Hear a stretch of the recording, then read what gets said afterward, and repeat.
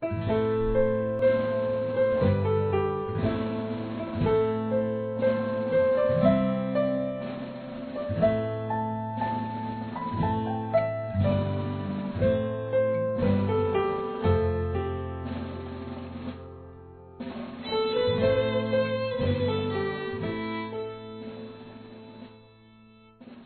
1861, the year the Union split and led to Civil War, Jefferson Davis had already lived over half a century.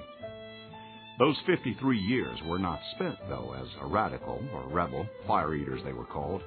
Instead, Jefferson Davis lived as a patriot of the United States of America and as a firm advocate of the Union. It's almost as if he were, in the average American's mind, born in 1861 out of nowhere.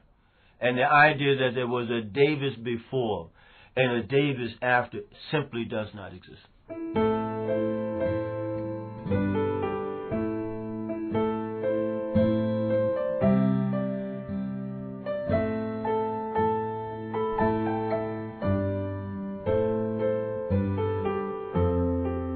Jefferson Davis went from being the South's greatest statesman in the Union to the appointed leader of the Confederate States of America.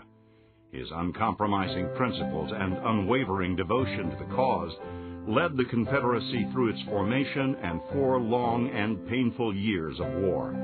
With the same tenacity he fought to keep the United States together, Davis struggled to keep the Confederate States alive.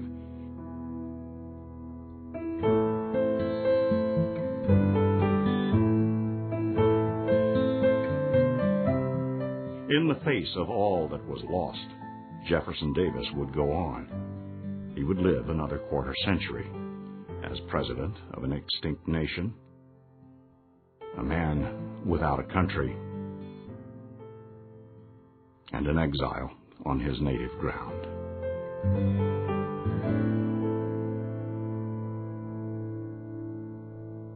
He was an example of a man who never gave up. In some ways, that's the essence of the American spirit. He faced obstacle after obstacle. He was beaten down time and time again. He is a man who went from the top to see the very bottom of his life, and he never quit. And he died, I think, at peace with himself.